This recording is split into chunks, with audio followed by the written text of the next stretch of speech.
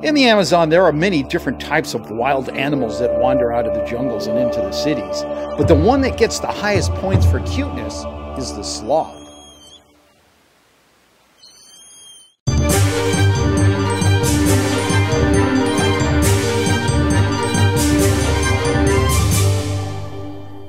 Hey guys, Bill here. In this series, we've taken a look at some pretty scary creatures that crawl out of the jungle and get into the cities of Brazil's Amazon region. But when sloths show up, people don't get scared. They get all gushy and want to hug it. They're cute, they're cuddly, and they can bring a smile to almost anyone's face. But as much as people love sloths, the city is a dangerous place for these lovable little creatures. That's why the men and women of the BPA are always out rescuing these funny little guys and returning them to the wild. The BPA is a specialized military police unit that is in charge of protecting the flora and fauna of Brazil.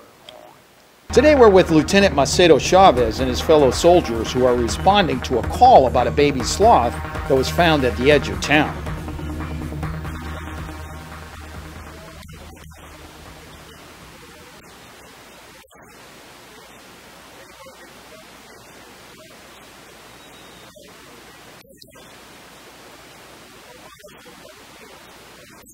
The sloth turns out to be what they call here a Bentinho. This three-toed member of the species is also known as a pale-throated sloth and is common to the area. The males usually grow up to about 22 inches tall and weigh around 13 pounds. The female grows to 30 inches and weighs up to 14 pounds.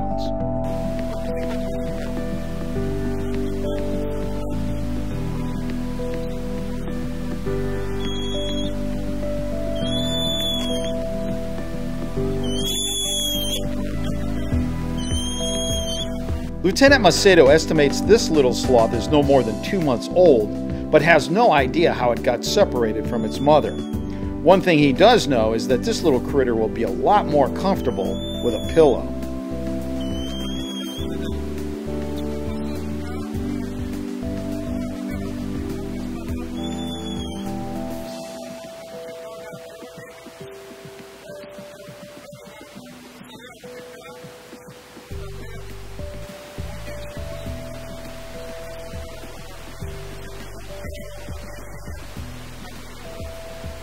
Now, the thing that really amazes me about sloths is how they've been able to survive for so long.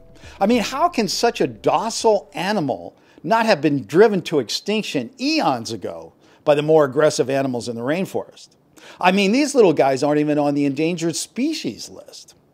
Their slowness is legendary. They can only go 6.5 feet per minute, and they're completely non-aggressive. So, like, what gives?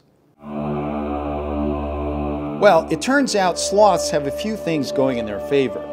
Those extreme claws they have are not only lethal, but allow them to live up in the treetops where they can hang out for long periods of time.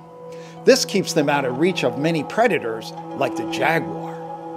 Their slowness actually helps them when they're up in the trees. It gives them a stealth-like invisibleness because they don't attract attention when they move that slow. Sloths also have the ability to turn their heads up to 270 degrees without moving their body. This makes it very hard for anything to sneak up on them. It may not seem like much, but it all adds up to a pretty good defense system that's kept them going for millions of years. And as the soldiers of the BPA will tell you, it's never easy catching a sloth when it's up in the trees. Balança mesmo.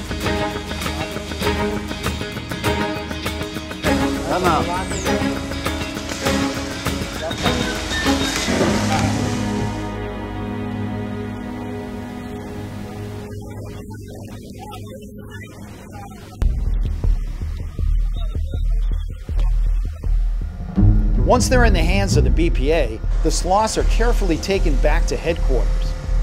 They are then housed and fed until they can be examined by a veterinarian. Once that's completed, they're returned to the wild whenever possible. Okay, now that leads me to the question of the day, which I'm going to make as a multiple choice this time. What do you think is most dangerous for sloths in the city? Electric power lines? Other animals like dogs, cats, and snakes? Or is it people? Leave me your answer in the comments section below. Then head over to my blog and get my answer. I'll leave a link for that in the description box. Now here's what's coming up next on Animal Soldiers. Cockfighting is a sport outlawed in many countries, including Brazil, but stopping people from participating in it can be difficult. Join us for a raid on a suspected cockfighting promoter and see if the BPA can uncover enough evidence to bust him.